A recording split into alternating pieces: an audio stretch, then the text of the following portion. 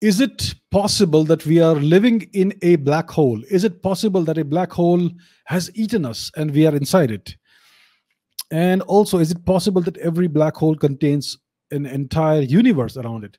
So, this is a question that many physicists have taken up seriously in the past.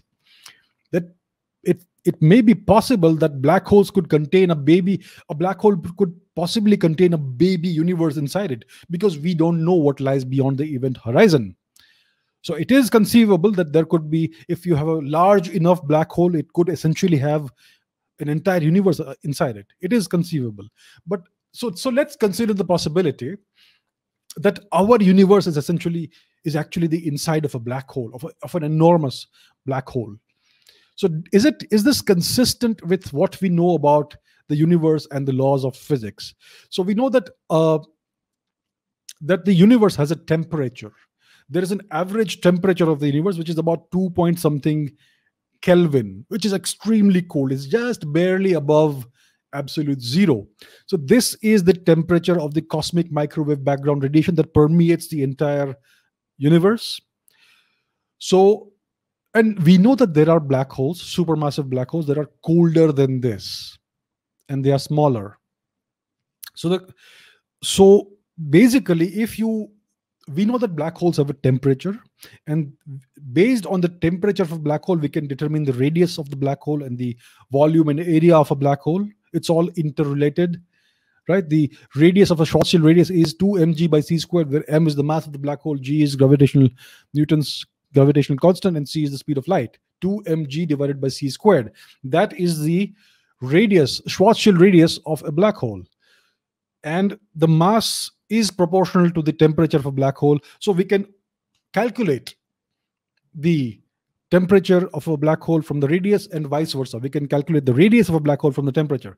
Now, if you had a black hole which had the temperature of our universe, then it would be much smaller. The calculation shows that it would be much smaller than the radius, than the size of the observable universe. It would be very much smaller than that. So this is one inconsistency that we have. That for a temperature of 2 point something Kelvin, you get a reasonably small black hole, not something that's bigger than the observable universe. That is the first inconsistency. And the second inconsistency is that we know that the universe is expanding. It's expanding. Now, black holes don't expand, right? Unless there is something inside a black hole, only a certain region of space inside a black hole that expands. We don't know that, right? So there is another inconsistency, that our universe is actually expanding. We know it's expanding. We have observed it. We are aware of the fact that it's expanding. This is proven by observational evidence. But black holes don't expand. So once again, this is an inconsistency. So there are inconsistencies if you try to assume that we are inside a black hole and that the universe is the interior of a black hole whose temperature is 2 point whatever Kelvin. So it doesn't look like the universe is the inside of a black hole, but it may be possible that these small black holes that we have, even supermassive ones, may contain a universe of some kind inside them. It is possible.